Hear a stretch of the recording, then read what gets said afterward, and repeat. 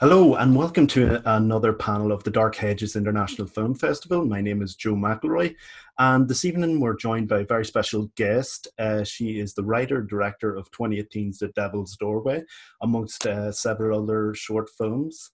And she's also a recent recipient of the Academy Gold Fellowship Grant for Women. And I'm very delighted to introduce now Aislinn Clarke. Hi, Hello. Aislinn. Hi.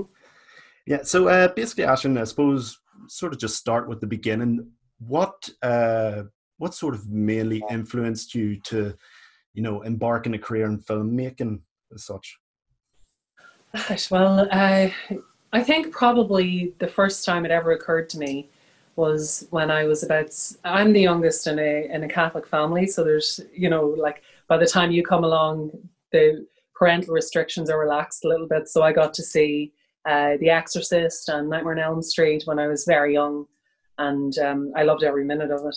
And I remember in particular watching Nightmare on Elm Street and really trying to figure out how they did it because I knew that it was created by someone. And because I was only 7, I had no concept of a director or anything like that. I thought basically that the actors were just playing kind of like, a child might with their friends.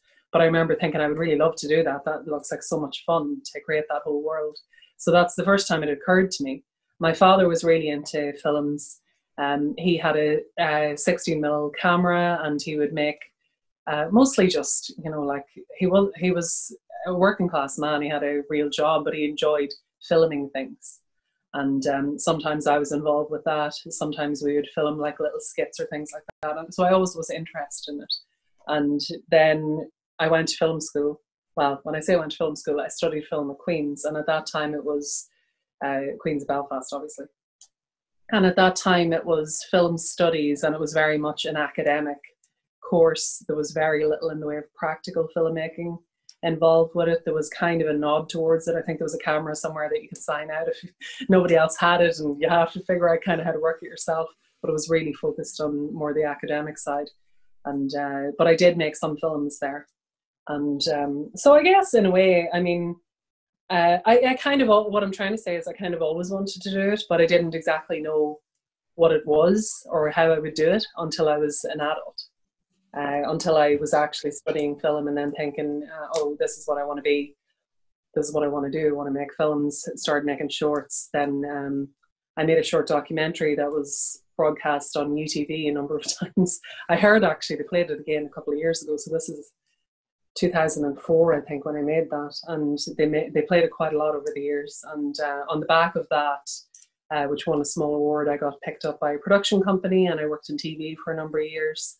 And basically took a very roundabout route to doing what I wanted to do when I was 7. So I worked in TV and production and research and development. I got offered a job in Channel 4, which I decided to turn down in the end because I wasn't writing and making films. I went to New York and did a diploma in screenwriting to just kind of focus on that again. And then come back to Northern Ireland, worked in theatre. I'm always dancing around what I actually wanted to do, but I learned so much by going the long way. I think so much of what I learned was really applicable to narrative feature filmmaking, which is what I wanted to do in the first place. So it was a long route, but a useful one. Oh yeah, you got there in the end. Yes, yeah. Exactly.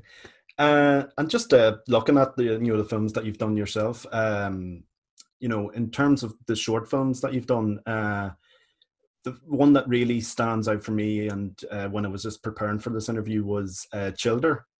So can you tell us a bit about, the sort of influences behind that there? Because it's sort of a story of, an introverted and overprotective mother who fears the children at the bottom of her garden as such. Yeah, it's a funny one. I wouldn't call her overprotective because she actually does, spoiler alert, she kills her child, Yeah. which is opposite of protective. But I think I was, well, first of all, what actually inspired that was just after the recession. Do you remember the recession in about 2007 or so? There were loads of like really nice houses that you could rent fairly cheaply in nice suburban parts of Belfast because people bought them to turn into apartments, ran out of money.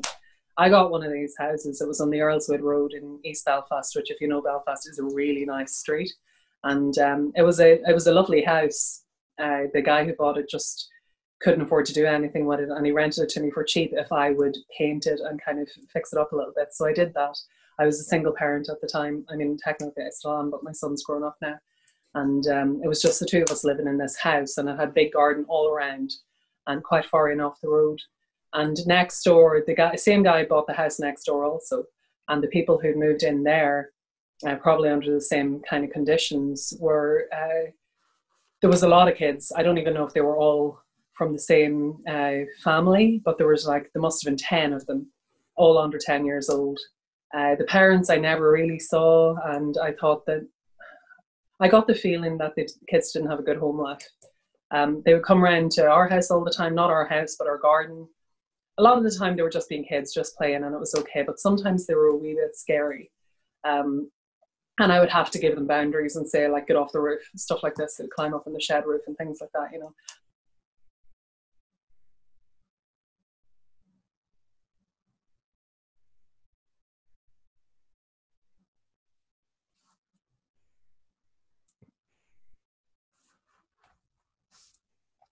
Outside my back garden, which was very cut off and very quiet. And one of the kids was just randomly standing there wearing nothing but a pair of jeans, and he was only about 3 years old.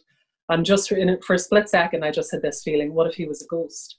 I don't know why it even occurred to me, and I just felt my blood run cold. And it's like we just looked at each other for a second, and then he just ran off. The next day, the kids all came to my house, knocked on the door, a whole troop of them. And they had a frog. One of the little girls had a frog in her hand, and then she said, "You don't have a boyfriend?" Because they'd noticed that I didn't have a man around the house. "You don't have a boyfriend?" And I said, "No." And then she said, "Well, if you kiss him, this frog, he'll be a prince." And then one of the little boys said, "Our sister kissed a frog once, but she's dead now." And I just thought this was such a mildly threatening. I mean, it's not really. They're just being kids. Yeah. But in the context of a story, I felt that could be really sort of weirdly threatening. And that's kind of what started me thinking about that story. So that's where it came from. In terms of influences, I think I love Repulsion, Polanski's Repulsion. And I love the way he just examines the kind of unraveling of this really strange character, this really introverted person, and gives us so much of her interior life without a lot of dialogue with other characters. And also I love folk horror. And this felt folk horror-ish to me. These weird kids practically living in the garden felt like a folk horror beginning. So that's where the idea for doing masks and everything came from. So it was kind of a bunch of things that came together. And then I'd seen Claire Fox, who was the production designer on the film, I'd seen that she made masks like this she did photography, kind of, art photography. And I'd seen like a really oversized kind of kitten mask that she'd made for a photograph. And I said, "Claire, do you want to work in this film and make me a bunch of these masks?" And that's what happened. And yeah, that was the longer that story probably. Yeah, well, that's the thing about the masks as well. They sort of remind me, when I was a child, there was like murmurs, I think they're called. They had like a wicker sort of basket mask. Yeah, that's it. Yeah, it sort of reminded me of that. And, it was just that imagery. It sort of just made me feel quite uneasy in that there. And it's like you said, it really helped get across, this woman who's sort of unraveling, the more she sees the children and, the more sort of freedom the young boy in it sort of gets. He wants to dress up a certain way at school, and she's like, "Oh, no, I don't want you to do that." And that's another thing. He was actually absolutely brilliant in it, that young actor. It's just fantastic. Where did you find him? Like, he just seemed perfect. That was Luke. I'm trying to think where. I think it was Margaret McGoldrick who produced Childer. I think she mentioned Luke, and he had done something that she had been involved with previously, and I can't for the life of me remember now what exactly it was. But he's basically the only kid we even spoke to. So he did audition for it, but it was like he was definitely going to get it. He was just so good. Yeah, and he did a really brilliant job. Oh yeah, it absolutely shows. But I suppose just moving away from children and Childer, and then towards the Devil's Doorway. Then, how did that project come together? Really? Well, as I say, I had worked in theatre for quite a long time. And at some point, I mean, and in theatre, I was doing a lot of stuff, now and then I would do visuals and things like that as well. So I was still shooting things, but I wasn't making films. And I decided to submit some stuff to Northern Ireland Screen. I made a couple of shorts. I had a feature script picked up for the New Talent Focus, New Writers Focus that year. And then the producer of The Devil's Story, Martin Brennan, had an idea. It was really like a nebulous thing at this point. It was, there was no script or anything. He wanted to make a found footage film set in a Magdalen laundry. So he was thinking kind of like, say, Grave Encounters or Blair Witch, contemporary, get a bunch of young people, stick them into an abandoned spooky place, scare them, record it all on GoPro. That was his notion. And the reason that he spoke to me, he spoke to other directors too in Northern Ireland, as I understand, but the reason that he spoke to me was because he was looking for someone specifically who was comfortable working with improv actors. And Northern Ireland Screen told him to speak to me because I'd done a lot of theatre. So that was kind of how we met. But when he pitched this, when he said this to me, my initial response was simultaneously, I was really excited by this idea, but also really, really not. Because I thought this could so easily get really bad. This could so easily go really wrong. Yeah. When I was working in TV, I'd done a lot of research on Magdalen laundries for a documentary that, for whatever reason, never ended up happening. But while I was working for the production company I was working for at the time, I spent a lot of time researching this documentary. Spoke to women who'd been in these laundries. The last one closed in 1996, so there were women who, at that point, they were in their 30s who'd been in these places. I spoke to people in the States who were born. They were able to trace their roots to Ireland, to Magdalen laundry, but they didn't know who their mother was. All of that stuff. So I knew a lot about the workings of these places, and also how much damage they left. Yeah. So I thought this is really fertile territory for a horror film, because I think the best horror films dig into social trauma and present social trauma to us in a way that feels safer for us to begin unpacking it, I guess. And I thought that had the potential for that, but it also could be really exploitative. So in order to do this the right way, I think you need to be really careful. And I suggested that instead of doing a contemporary found footage like that, set it in 1960, get into the real, when these places were full of people, get into the heart of the human drama and use the horror as a metaphor to explore that drama rather than just a bouncing off point for scares. You know what I mean? And also because I watch a lot of horror films, I have done my whole life. I see so many found footage films on streaming services. The subgenre gets a really bad rap because one reason in particular, it's very cheap to make it compared to other methods of filmmaking. So that means you get a glut of content. And anytime you get a glut of content, you're going to get it overwhelmed by bad stuff. So because there's been so many bad films, it has a bad rap. And I thought you put this, if it's contemporary, especially if you shoot it on GoPro or something, you put it on a streaming service and people will just flick past it. It needs to aesthetically sit outside of that. So that killed two birds with one stone. Set it in 1960, get to the heart of human drama. It also looks aesthetically different because you shoot on 16mm film and then you have more of a chance of people actually engaging with what you've made. So I strongly felt that that's how he should make it. I thought he probably wouldn't give me another call because he wanted to make a different film, but he did, and he said he liked that, and that's what we did. That's what we made. Yeah. So Northern Ireland Screen funded it completely, pretty much. And when I first met him, I think it was like May or June, and we got the green light before September, and then the film had to be shot, principal photography had to be shot by the middle of December. So there was no time, no script. So the whole process was very concentrated. And when I first met him, I thought this is a cool idea, potentially, if you do it like this, but I also thought this will never happen, because so many film projects don't, sadly, they just don't end up happening. And having worked in TV for a longish time, I knew that. But lo and behold, this is the one that actually took, and off it went, and that's how it came to be. Well, just going back to what you were saying there in terms of, your approach to the film and how I thought it was a great idea making it a period piece, just like you were saying, rather than going for something more contemporary.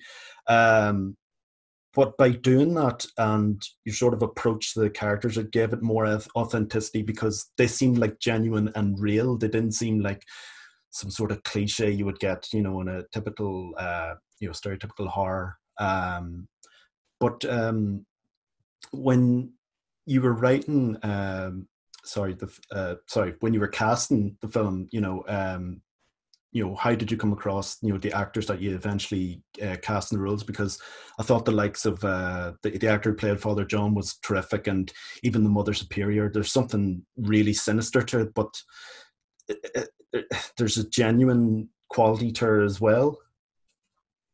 Well, as I say, I'd done theatre for a long time, so I have a lot of theatre contacts, and pretty much all of those actors came from that. We did have auditions, but the actors that were cast were all people that I either had seen in someone else's production or that were in one of, actually, none of them were in one of mine, but my husband is a music director for theatre as well, and Kieran Flynn, who plays John, he was in a couple of productions that my husband did music for, so I'd seen him perform. And Helena was in a couple of productions that he did music for as well. Lawler is just a legend on the scene. Everybody knows Lawler. He's such a great actor. Yeah. And I think we have some... I think we have the biggest pool of well-trained actors in Ireland that are theatre actors, because the film scene is so nascent and pretty young. It's only in the past 15 or so years that Northern Irish film has really picked up, because we didn't have the infrastructure previous to that. There were films, but we didn't have the amount of content that we have now. So it's taken a while for that to really take off. But we have really top drawer, well-trained theatre actors, and have had for a long time. So it seemed like a sensible place to look as well, rather than going straight to film experience. And it was important that, and also our really good film actors tend to go to London or LA, because that's where the money is as well. We do have loads of really undiscovered talent here too, but I felt for this one, we need to shoot it so quick and everything. I wanted old hands that I knew could do the job. And in some ways, the kind of acting that you need, particularly with The Devil's Doorway, because so much of it is about character rather than the situation, particularly in terms of Lawler's character, Father Thomas. It needed a very specific, subtle type of acting that wasn't quite cinema acting, wasn't quite theatre acting, but that needed someone who had enough experience to be able to find that middle ground nuance. I wanted him to feel like literally a real person. I didn't want him to do really beautiful cinematic acting that you get where there's very subtle things portrayed with expression and so on, because the camera's not going to be picking those things purposefully, because it needs to feel like a documentary. So I wanted someone who could actually perform as though they're in a documentary, which seems fairly straightforward, but it's actually quite a hard space to find as an actor. And as I say, we did auditions. We actually auditioned a lot of people for Lawler's part, and Lawler came to me. I knew who Lawler was, of course. He didn't come in through the agents or that process. He sent me an email because one of his friends had auditioned for it and had said to Lawler, "You should audition for this." And he read the script and he liked it, and he emailed me and he said, "I want to audition for this." So it wasn't even in the official audition process. He came down to my office at like 7 o'clock and just did it, and it was just so perfect. And that was that. And the actress who played Kathleen was originally cast as a different actress who had a clash and had to pull out days before the shoot.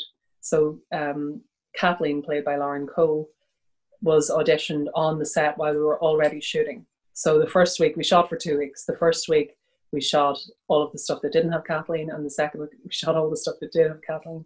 And Lauren was not there the first week. I had actresses come on set at like 9 o'clock at night, and just me and them in that spooky building, no lights or anything, candles. Didn't even have electricity. It was so weird. But that's where we did auditions, and it was just me and her and then one or two other actresses on different nights. And yeah, so it was an unusual audition process, casting process, mostly because the time frame was so concentrated. Usually you have more than 4 months to completely make a film, you know, but in this case it was very concentrated. Yeah. And that's just touching on another thing, you know, the way you said you had to go by candlelight sometimes. It's just when I was researching in terms of how you shot the film, you know, I think you alluded to it, that you used a 16mm camera and there's minimal use of CGI threaded. And I think that's something that really sets it apart from other found footage films. It, you know, it lends the authenticity of the whole thing. But, you know, what was your experience of, you know, taking that approach to, you know, the film, rather than, you know, everything seems to be digital these days, or there's very little in terms of actual film use? Well, first of all, I should say that while we didn't have the house that we shot in 2 locations. Craigavon House was the primary location, and it didn't have electricity, but we did have generators, you know, because obviously we needed that. But what's the other thing? About film and why we used film. Yes, okay. So given that this was going to be a found footage film set in that time period, and given that I had most of the stuff that I had shot previously had been on film, I'd shot quite a lot of stuff on 8mm film. I'd also shot some 35mm, and then my dad had his old 16mm as well. I was comfortable with that medium, and it felt like it had to be that if we're going to do it in this period. It was really important to the executives as well that it felt like, not that we were trying to actually sell it as a real document in the way that Blair Witch was sold, but that you allowed the audience to have that suspension of disbelief. So it needed to feel like a real document, and to do that, it needed to be filmed. So of course, money people will always throw their hands up if a director says, I want to shoot it in a film, because it seems like a really narcissistic thing to say. But in this case, I genuinely felt like we really had to. So we shot some test footage on film and some digitally to show them the textural difference, and they agreed that it did really help to sell it more. We didn't shoot the entire film on film. We shot portions on film and portions on digital, especially if it needed some kind of post-production. It was just the compromise that we came to. But once you had shot it, all the daylight stuff, particularly on film, you'd sold it, and then spend time in the grade to match them all up. For me, it was simply a case of, if you want something that feels like a genuine document, which was something that they wanted before I was even attached, then this is how you have to do it. And also, I felt that this was going to help them to sell it as well, because, as I say, you go to Amazon Prime or you go to Shudder or whatever, and there's all these found footage horror films, and you're like, how am I supposed to pick out which ones are good or not? Because they all kind of look the same when you just look at the poster or you just look at the trailer. And this needed to aesthetically sit outside of that. So being period and being film, it instantly just feels like a different type of film. Even though it's found footage, it doesn't feel like the same thing again. Yeah. Well, that's the thing about found footage. Usually for me, it's like the black sheep of the horror genre. Usually when I see the words found footage, I'm like, oh no, that just puts me off it completely. But, you know, when I actually, you know, sat and I watched The Devil's Story, it just completely changed my mind, and I absolutely, you know, I loved it, to be perfectly honest with you. And for me, it sort of stemmed from the characters, and, you know, it sort of reminded me, you know, especially with the Father Thomas character, it sort of reminded me of, you know, Father Merrick Father Karras, sorry, in The Exorcist. You know, he has that sort of conflict within his faith. You know, he's a God-fearing man, but he doesn't trust the institutions that he's supposed to be representing in a sense. So I'm sort of just going to ask, you know, was that sort of one of the themes that you really want to get across in terms of, you know, the church and, you know, their position within the whole Magdalene Laundries controversy in that? Yeah, it really was important. I felt that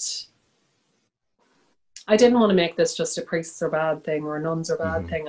Because every terrible thing that happens is very complex, and it's not. We kind of give ourselves an easy out by acting as though there are just villains and good people. There aren't. everybody is layered, and there's no such thing. I don't like it in films when we have a clear, unless it's like fun, like Halloween or something. Yeah. I don't like having a clear villain who's not a complex person who, you know, has motivations and reasons for what they do. I want to know why people do bad things. So The Devil's Story also, this period when we were making it was also when my dad died. So he got his diagnosis in the same month actually that I first met Martin about the film. And then he died just before we went into post-production. So he had a very contracted illness and he was very suddenly gone. And my dad was always, he's an Irish man. He spoke Irish. You know, we're from the South originally. That's where I was raised. And Ireland was really important to him. Our whole lives, he would never go on holiday. He would never get in a plane and go somewhere. He would say, people come all over the world to go to Ireland. Why would we go somewhere else? So he was really very proud of being Irish. And he also was a Catholic, but I know that he struggled with his faith in the back of everything that happened in Ireland with the Magdalen laundries and with reformatories and clerical abuse. And I know that he felt conflicted by the shame and the pride that he had for Ireland, which is so enmeshed with Catholicism. So I guess that was kind of forefront of my mind when I was writing Father Thomas's kind of introspective pieces when he's saying to John, I believe in God, but you won't find God here. I was trying to pick apart that conundrum at the heart of my father, where it was like he believed in God, but he also felt so betrayed by the church. Mm. And I guess I felt that was an interesting thing to explore, that you'd be a priest and that you would have joined the priesthood because you believed in God and you wanted to work for the higher thing, the elevated thing. But actually, you're always being dragged down to the bestial, to cruelty and abuse, and worse than... God is something, I don't believe in God. You know, I'm definitely an atheist, but God, the idea of God is something elevated above humans.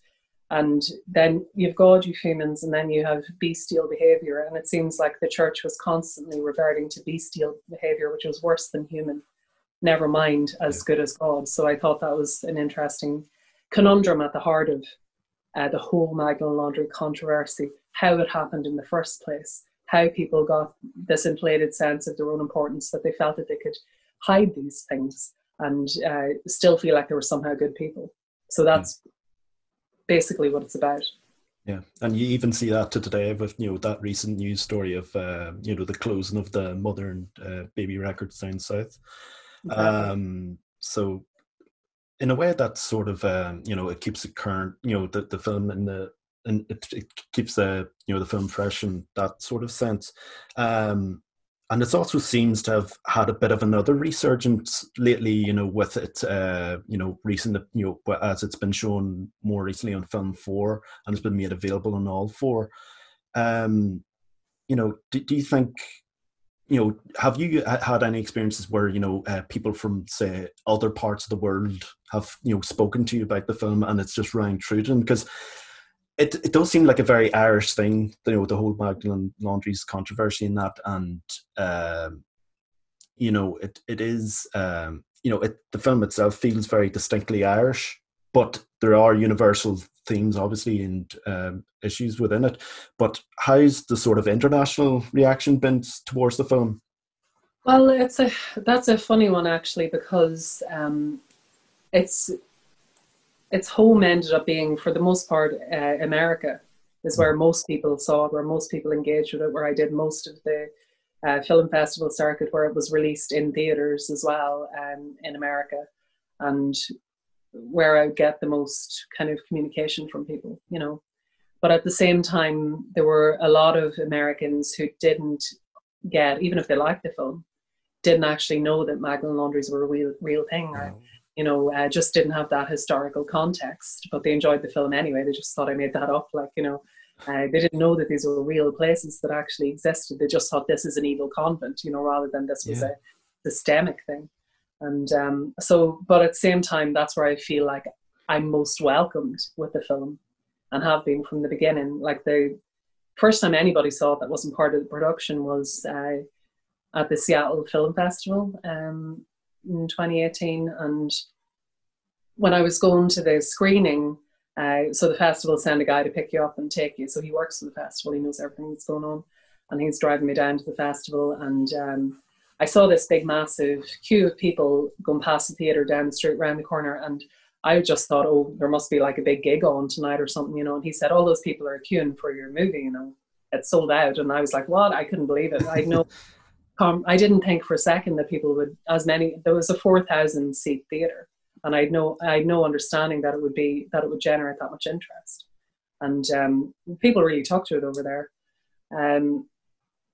Then countries that have, if they're not Irish countries, South America, it has done really well. Spain, so countries that have that are heavily Catholic, they get it in that specific way where they understand that element of it. But I think, strangely, America has been where it's been most welcomed. That's great. It's not as understood, yeah. Oh yeah, maybe not as understood as such, but I suppose you get them an education in a way with, you know, letting them know about the Magdalen laundries. But sort of moving away from the Devil's Doorway, you know, like I said at the start of our conversation, you know, you were a recent recipient of the Academy Gold Fellowship Award grant for women, and that sort of led to you know, being invited to this year's Oscars. So can you just, you know, let us know sort of what that experience was like? Well, I'm still Academy Gold Fellowship holder because it lasts for a year, and then because there are a bunch of stuff that you do, it's kind of like being a beauty queen. You have to do a lot of things, you know. It lasts for a year, but because of coronavirus, it's been extended because I actually didn't get to do anything apart from the Oscars. That was February, and then lockdown came, March or April. Mm-hmm. So basically, it is a program that the Academy initiated a few years ago I think I was the second year, so it's quite new. It's to try to address the recurrent problem every year at the Oscars where female directors don't get an Oscar basically ever in like 90 years. So they set up this to elevate women that have been voted for by female members of the Academy. So it's just a kind of way of lifting you up and getting people to pay attention to you, I guess. But it's really nice because you have been voted in by members of the Academy. They all get to choose who's going to be the Gold Fellowship holder, and it means a lot to know that they chose me in this instance. So, and as to what it entails, I've had very little because of COVID. I was supposed to be in LA for a period this year, and there were sort of things that I would be part of over there that I would do, or people that I would meet, and none of that really happened because of coronavirus. But hopefully next year when restrictions lift a bit. Oh, definitely, fingers crossed for you in that. But the Oscars was fun, I guess. What's that, sorry? I said the Oscars was fun, I guess. It was like, oh yeah, I can only imagine. Kind of a slog in a way. It's like it's a very long day. Right. I think people don't. The major thing that I took from it was, I mean, it was really cool to be there and just kind of people watching stuff, but and to wear a nice frock and all that kind of thing was nice, which I don't do very much, and all the nibbles and everything, all that's lovely. The things that they give you, but it was seeing how much work goes into this. So for example, you're on the red carpet and all the people see at home is all the ladies on the carpet in their frocks and the men in their tuxedos, and it all looks very stage managed, and it is stage managed. And I would see, I won't name any names, but you'd see ex-famous person would stand and take a bunch of photos, look completely serene and just look beautiful and very serene, taking all their photos. And then as soon as the cameras stop, they're like, their whole face changes because it's almost like they're an athlete. It's not that they become big at all. It's like it's work. They take their shoes off. They're like moving on to the next thing. It's very like, I got that feeling from it. It was almost like watching a race. Yeah. And then they finish at the end and they move on to the next thing, you know. So it's a long day. It's like 12 hours or something. Wow. It's really exhausting. But I mean, like, I'm glad I did it. Oh, yeah, absolutely. It sounds like an experience to say the least. And just sort of going back to your shorts, I recently watched another one of your shorts called Eye Exam that was related to Hulu, I believe. How did that sort of come together for you? Well, that was Disney. Every year they make a series of micro shorts in the run up to Halloween. They release them in the run up to Halloween on Hulu. They're kind of family friendly shorts that Disney 20th Century Fox make together. So that came about because, well, basically COVID happened. Nobody was shooting anything. I was supposed to be shooting something else this year, and everything got shut down. At some point during the summer, Jack Tarling, the producer of that, who also produced God's Own Country, if you remember that movie. Oh, yeah. So Jack, I already knew, he got in touch and said, I've written this little short film. I'm going to submit it to this Disney thing. Would you be interested in doing it?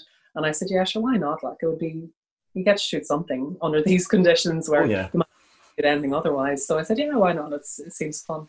And we pitched to Disney, and then some weeks later or some months later, whatever, found out that they gave it the green light and then shot it, and that was that. But it was fun. Well, for someone who's doing another eye test soon, it's put me off it, so thank you. I suppose then, going back to what you were saying, sort of about your experience with the Academy, what do you think in terms of women filmmakers? What's their sort of future, even in the world of horror, as such? Because in recent years, we've had yourself with The Devil's Doorway, Jennifer Kent with The Babadook, and I believe Karen Kusama is about to do a version of Dracula as well. So there definitely seems to be a lot more drive for more female directors within the genre, because the genre itself is just something that, when you think of females within it, you just think Scream Queen and that's it. But it's very refreshing, and just to have this sort of drive now towards more women rather than in front of the camera than behind the camera. So what do you think the future lies within women having that representation more? Well, I think it's a natural place for it to go. When I fell in love with horror films, as I've said, I was like 7 years old. It was the 80s. And at that time, there was an assumption that men, particularly young men, were the driving force, were the target audience for horror films. There was an assumption that men were the driving force behind what videos families would rent, or what movies they would go to see at the cinema, or what you would go to see on a date, and that teenage boys were basically the ones who loved horror. And because of that, that's why you used to have silly rules like you have to see boobs at least twice or something like this. Yeah. Horror film, which you'll notice you don't.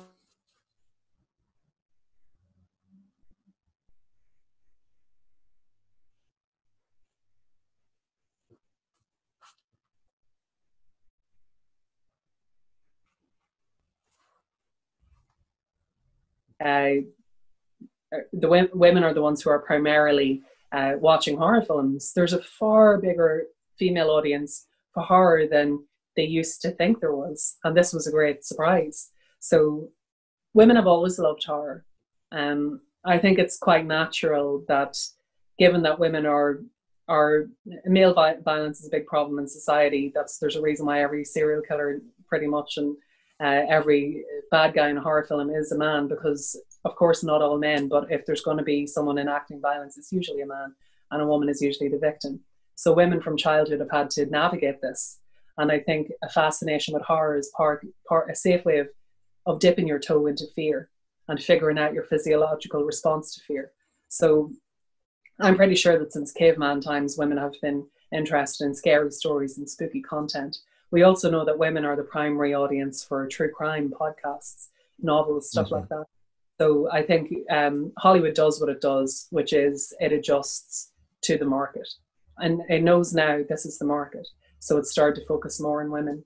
And then just because it's the year 2020, there's less of a feeling that women just can't do it somehow, or that they're naturally predisposed against anything scary. I think there's more of an understanding that women just aren't all kittens and candy floss, that we really do like dark content too, and also that we're 52% of the population. So we have a lot of stories to tell that have never been told, and I think that's to everyone's benefit. I mean, I was talking to someone about this yesterday. I was on a panel of women horror filmmakers, and So one of the women said that her boyfriend says that he won't watch film if he knows a woman has made it. And I think that is so sad for him. I mean, like, I loved Indiana Jones when I was a kid. I Yeah. loved the Ghostbusters. I was able to put myself into the shoes of all of these male protagonists, and I didn't suffer because of it. My life was enriched. And I think you impoverish yourself if you cut off 52% of the population's perspective on life. It's just, you're missing out, you know? Like, there's so much good stuff out there that women have made. And I think it's an inevitable progression, but we still have a long way to go. I think it's 5% of horror films are made by women, even now. Yeah. And I feel like we all know each other. I know so many of them. We have direct or indirect links, and that's because there's a handful of us, but I'm sure that that's just going to grow in time and as people cop on a bit more and stop not watching films that women made. I know. It's great that this sort of narrow view is becoming more wide, and it'll continue to grow wider. But yeah, sort of drawing things to a bit of a close here, you know, what's the sort of future life for yourself? Have you any sort of projects in the pipeline at the minute that you can talk about, or anything like that? Yeah, I've always got a load of plates spinning, because that is the life for a writer director. It's just what you do. A film that I wrote for someone else is actually shooting on Monday, because I don't always shoot everything I write myself. And an interesting kind of loop back to when I said I was 7 and I saw Nightmare on Elm Street, and I thought, oh my God, I'd love to know how to do that, how to make a world like that.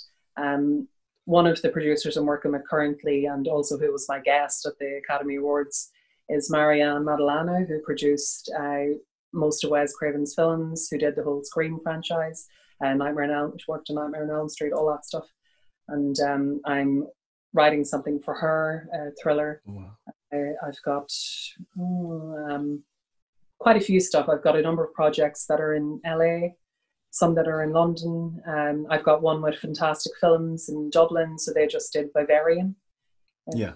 So they're kind of like Ireland's probably premier genre company, and I'm working on something for them that's funded by Screen Ireland. I'm working on something for the BFI. Northern Ireland Screen have always been really supportive of me as well. And then, as I say, independent projects and connections over in Los Angeles. So a lot of stuff. Okay. Oh, yeah. You're very busy, you know, given the circumstances. Yes. So I suppose just one last thing to close things off. Just seeing as the time of year we're in, Halloween night, what are you watching?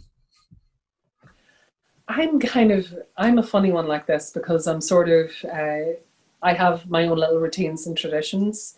So there's one thing that I absolutely have to watch on Halloween, and that is Ghost Watch. I watch Ghost Watch every Halloween. I love it. I can't get enough of it. Only on Halloween though. And I just think it's so good. And of course that was something that was in my head when I was making The Devil's Doorway too. And I've been really lucky to kind of get to know Stephen Volk a little bit in recent years as well, who wrote Ghost Watch. I really love Trick or Treat. Oh yes, the anthology. That is the premier Halloween movie. It's just the right exact sweet spot for Halloween tone for me. I'll probably watch those two, and then I don't know, maybe something else. We'll see how it goes. Well, I'd actually recommend to you as well, if you're into Halloween anthologies. I don't know if you've seen it or not yet. It's on Shudder. The Mortuary Collection with Clancy Brown. I haven't seen it yet. Yes, give it a go, because it's quite similar to Trick or Treat, so it might be a good watch for the time of year. But that's pretty much everything then, Aislinn. Thank you very much for taking time to speak to me then this evening. Well, thank you very much. It was my pleasure. It was nice to chat to you. Best luck with the rest of the festival. Oh, yes, thank you. So, that's not much else to say, but again, thank you, and that's it. Happy Halloween. Happy Halloween.